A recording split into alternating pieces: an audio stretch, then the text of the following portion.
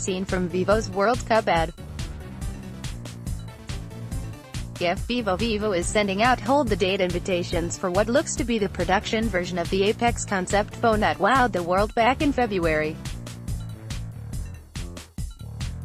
The Apex, as you might recall, featured 3 impressive technologies: a pop-up front-facing camera, an edge-to-edge display with a claimed world's best screen-to-body ratio, and an in-display fingerprint sensor that worked anywhere in the lower half of the display.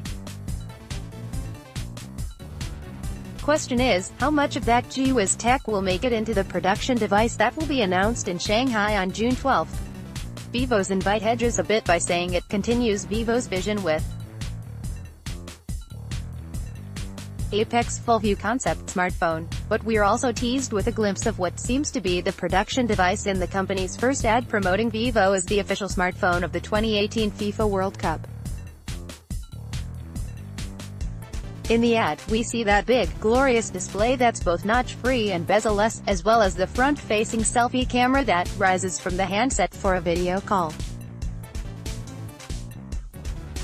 That leaves only the half-screen and display fingerprint scanning technology from the Apex concept in doubt.